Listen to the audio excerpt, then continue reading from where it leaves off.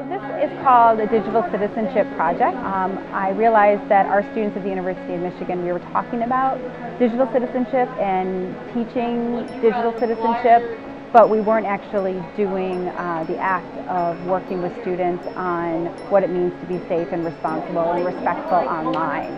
So we partnered with Scarlett Middle School and made kind of a win-win project where our student teaching interns get the hands-on experience of being able to work with middle school students and being able to talk to them about digital citizenship. I, as a student, am learning about different ways I can incorporate lessons with technology, but this is more teaching students how to reflect back on technology. So when they're using Facebook, when they are using apps on their phones, how are they representing themselves?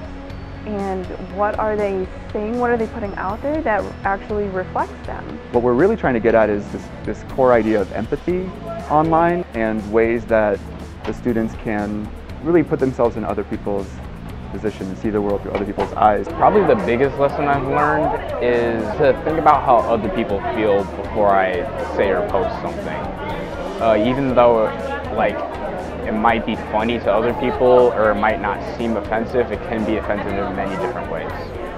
How we behave online can have big implications for ourselves. So here we're getting a chance to try it out before it really is the real deal and we have social implications for how we behave online. What I really appreciate about this class is we do use the technology, but then we're challenged to think critically about if the technology is helpful in the classroom or worth using. I would say I was an anti-technology person in my own life. I don't like using technology very much, but with Liz's course, I've learned to look at technology in a different light.